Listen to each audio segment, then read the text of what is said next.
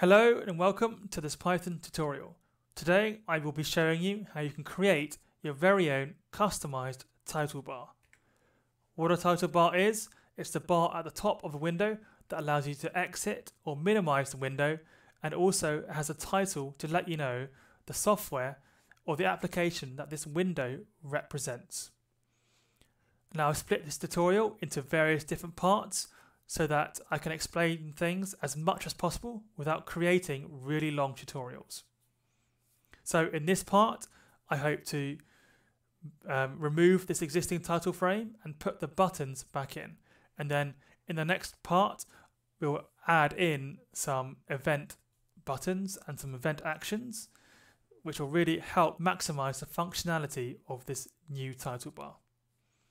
And then at the end of all these parts and all these tutorials, I hope that you will have this ability to create really customized title bars that really enhances the end user's experience when they're using whatever project or application that you're creating or developing. Let's get started.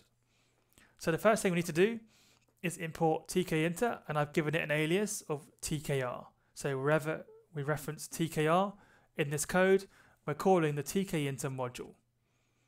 The next thing we need to do is create our master window, and we do that by typing in tkr.tk, and this has a capital T. The next thing I've done is specify the geometry of the window by typing in window.geometry, and then I specified a geometry in quotation marks. What I've also done is I've typed in window.mainLoop at the bottom, which helps us to compile the code and have it to run when this code is ready. So this is what we have at the moment, and what we're doing in this part is getting rid of this title bar and then adding in the buttons and this title here back in. So first thing you need to do is remove the existing title bar, and we do that by using a function called override redirect. And what override redirect does is it removes the title bar, and we use it by typing in window, calling our main window dot override redirect, and you can either use 1 or 0 or true or false. In this case here, I'm going to use 1, which will get rid of this title bar. So now we've got rid of our title bar in our main window. So what we're going to do next is recreate that title bar by creating a frame. And in the frame, we're going to put a title and those buttons that we've lost. So the title goes on the left or the center, and those buttons that we lost will go on the right. So first things first is we need to recreate a frame that will be like our title bar. Well, that will be our new title bar. And we'll do that by typing in title underscore bar equals, and then tkr.frame here, frame, and then in the frame we're going to type in window, which puts our frame into our main window here, window object that has had our title bar removed. And we're going to give it a background of medium blue by typing bg equals medium blue. We're going to give it a sunken relief, and we're going to get rid of the border by typing in bd equals 0, and the 0 is the weighting of 0.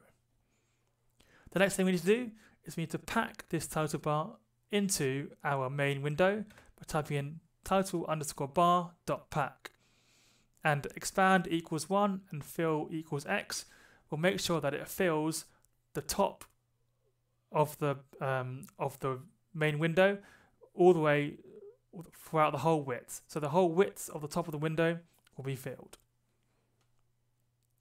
The next thing we need to do is put our title back in that we've lost.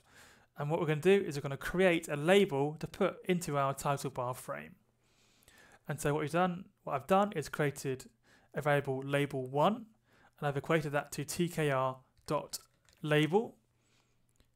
And then in the label we're going to put it into our title bar. So this label is going to go into our title bar, and I've given it a text by typing in text equals and then custom title bar in quotation marks.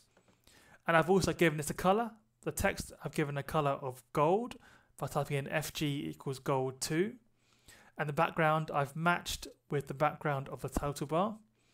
And I've also given it a font of times by typing in font equals and then times in quotation marks.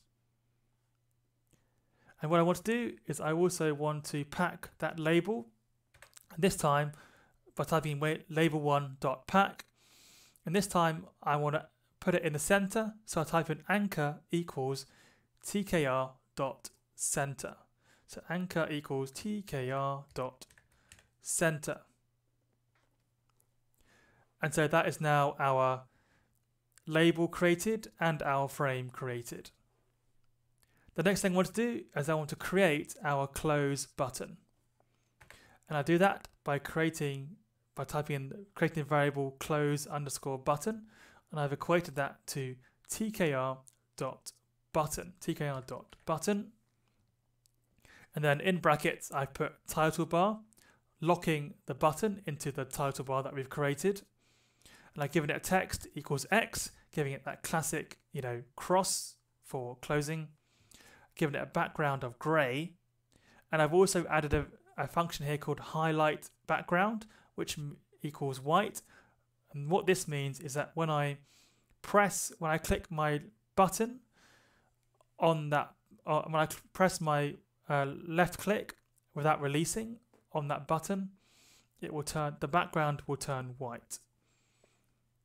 And so when I click that button, I also need to have a command, which in this case is to exit the screen, exit the window, or close the window.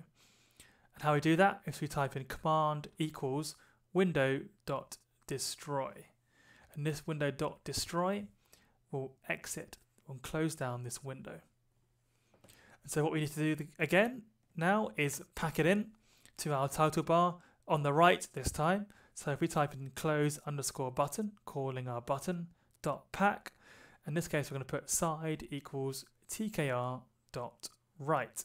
Now pack it into the right. And so that is our title bar with a label and a close button completed. The next thing we need to do is we need to add our minimize button.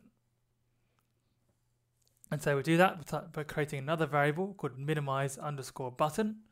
And I've again created a button, and like the close button, I've packed it into the title bar, given it the same background.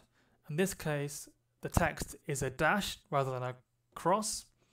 And the highlight background again is white. And this time the command equals hide underscore screen. So now we're going to have to create a function that hides the screen. So what we need to do is go up here, go up to above where we've created our title bars and our frames, and we're going to create a function that hides the screen. And what we're going to make use of is this function in tkinter called iconify. And what iconify does is it minimizes the window and puts it into your taskbar here at the bottom of your screen, or wherever your taskbar is. The only problem with iconify is it only works with the original title bar. So what you need to do is you need to put it back in by typing in window.overredirect equals 0, and then type in window.iconify. And then that button will make the screen minimize and go into the taskbar. So putting that all together, if we type in space hide screen, and then we have a colon, and then if we put type in window.overredirect and then in brackets 0, it will put the frame back on. So then when we type in our next line window.iconify, then this iconify will actually work. So now we have finished creating our command hide screen. So now what we need to do is again pack it, and this time done exactly the same as the close button, minimize button.pack, side equals tkr.right. So the next thing I'm going to do is we're going to create a canvas widget to fill the rest of the main window frame that we've created. And we do that by typing in window 2, in this case, equals tkr.canvas. And in this case, I've locked it into the big window, given it a background of light blue and a highlight thickness of 0. And what I've done is I've again packed it by typing window2.pack, and I've typed in expand equals 1, fill equals both. And what this means, it will fill the rest of the window that this title bar does not fill. And I'm going to leave it there for this part of the tutorial. I hope you've enjoyed it. In the next part, I will be adding in event bindings and extra functions, including a way of reversing the minimizing that we've done. And then this will hopefully increase the functionality of the title bar.